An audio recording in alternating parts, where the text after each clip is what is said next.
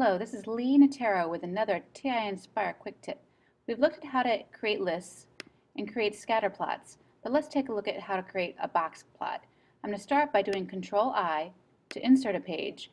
I'm going to add data and statistics, and I'm going to choose the variable I want to create a graph of. Let's choose this data called original.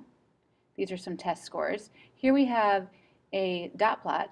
Let's change this to a box plot. I'm going to right click and say box plot.